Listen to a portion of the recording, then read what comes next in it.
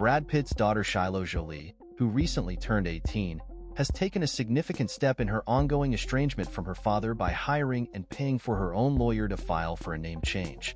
Shiloh, who was born Shiloh Jolie-Pitt, decided to drop the Pitt from her surname, indicating a clear move towards independence.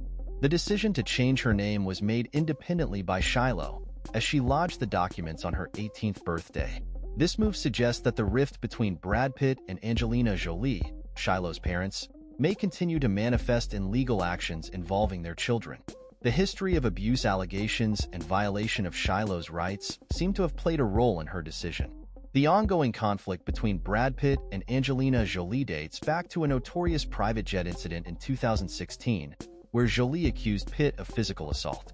Despite efforts to reconcile and custody battles, the relationship between Pitt and his children remains strained. Shiloh's siblings, including Pax, Zahara, Maddox, Knox, and Vivian, have also distanced themselves from their father.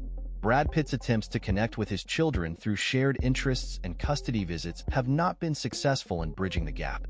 The children, particularly Shiloh, have formed a close bond with Angelina Jolie, further widening the divide between them and their father. The situation highlights the challenges of parental alienation and its impact on family dynamics. Brad Pitt's girlfriend, Ines de Ramon, has been a source of support for him as he navigates the complexities of his relationships with his children. Despite the difficulties, Pitt continues to express pride in his children's accomplishments, including Shiloh's pursuits in dance. The family dynamics continue to evolve, with each member making choices that reflect their individual journeys and relationships. The story of Shiloh's legal action to drop the Pitt name sheds light on the complexities of family relationships and the challenges of navigating estrangement and reconciliation.